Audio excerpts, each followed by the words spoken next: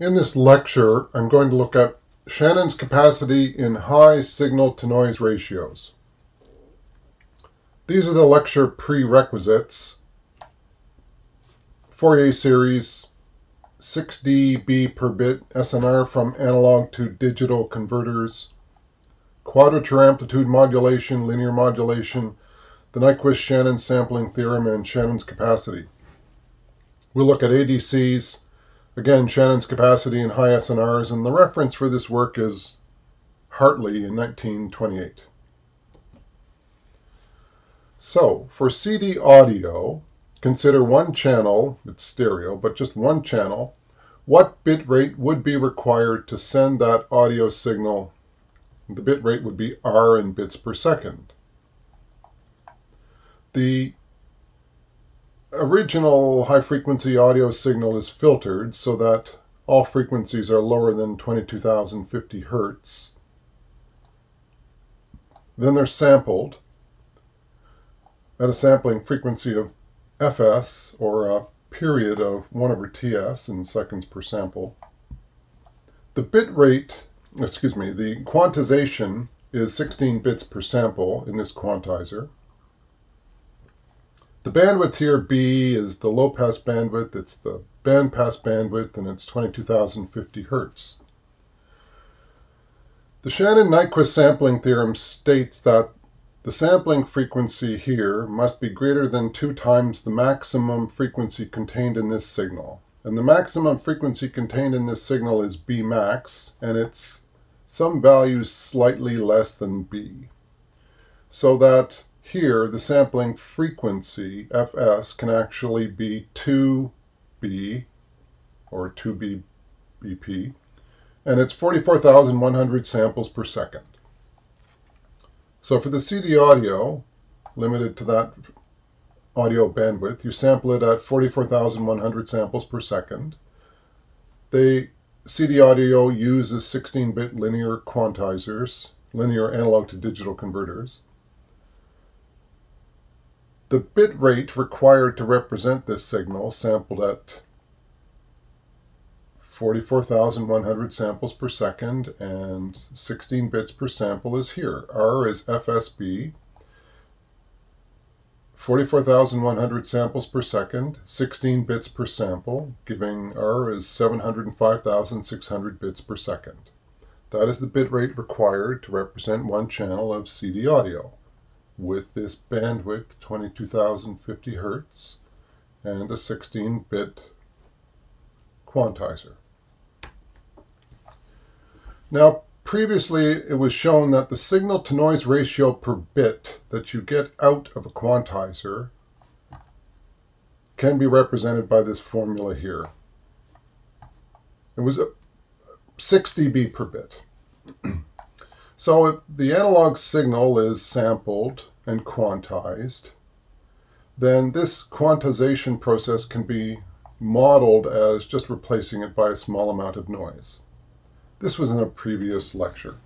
The signal-to-noise ratio in dB is 10 log in base 10 of the signal-to-noise ratio. And again, in that previous lecture, the signal-to-noise ratio in dB was shown to be 20 log in base 10 of B plus 10 log in base 10 of 3/2. And this is approximately 6.02, or 6 dB per bit. B is the number of bits. For CD audio, it's 16. Giving, and then there was a residual term here that's not important in the modeling we're doing. So for B equals 16, the signal-to-noise ratio is 96 dB, 6 times 16. Approximately. And you could rearrange that according to this, and the the SNR would be 10 to the 9.6. Just over a billion, not on a log scale. All right, let capital K equal 20 log in base 10 of 2, this term here, which is approximately 6.02. And consequently, the SNR in dB would be approximately KB. K is this value in dB per bit, and B is the number of bits. And this is true for a large number of bits where this residual term becomes unimportant. All right. Shannon's capacity, shown here with an example. Shannon published this work in 1948, that the maximum bit rate you can achieve in a channel with a given bandwidth signal-to-noise ratio is given by this expression. B is the bandpass bandwidth. SNR is SNR, the signal-to-noise ratio. This is log in base 2. So you put in the bandwidth, the signal-to-noise ratio, and you get out the bit rate. That's the maximum bit rate you could get through a channel. Shannon derived this. He used random coding bounds. We can't derive that here. But I'm just giving some insight into Shannon's capacity formula, but for high signal-to-noise ratios.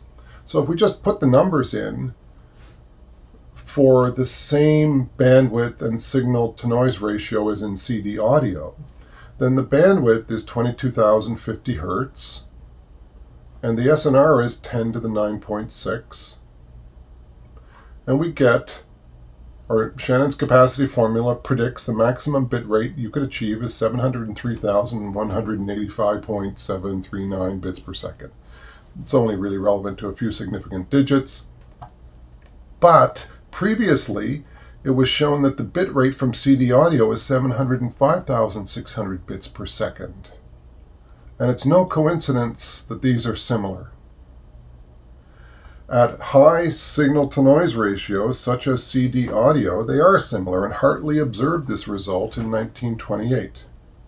And it gives some insight into Shannon's capacity formula for high SNRs without going through the random coding bound that Shannon used in 1948.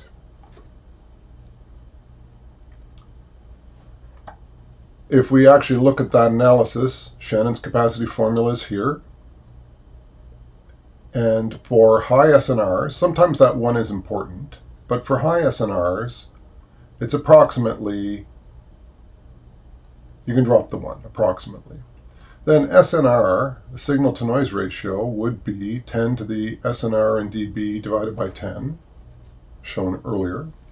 And the SNR in dB is KB. The K was about 6 dB per bit, and B is 16 bits. Then we can bring this KB over 10 in front. We get log in base 10 of 2. B is here, 10 is here, log in base 2 of 10 is here, but the K previously was shown to be 20 log in base 10 of 2.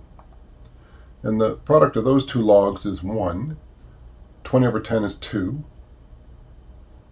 So we put 2 here with the bandpass bandwidth, and that is the sampling frequency of the CD audio. B is the number of bits in the quantizer, and then we get, well, FS previously was 44,100 samples per second, and 16 bits per sample, we get 705,600 bits per second. So at high SNRs,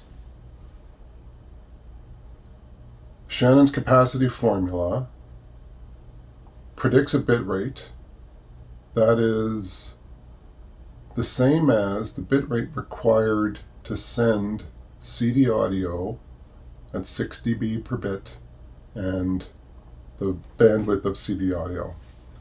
And so it's an interesting result which gives you some insight into Shannon's capacity formula at high SNRs, but only using the 6 dB per bit from analog to digital converters, and only using the Nyquist-Shannon capacity, only using the Nyquist-Shannon sampling theorem, that the sampling frequency has to be greater than 2 times the maximum bandwidth. Thank you.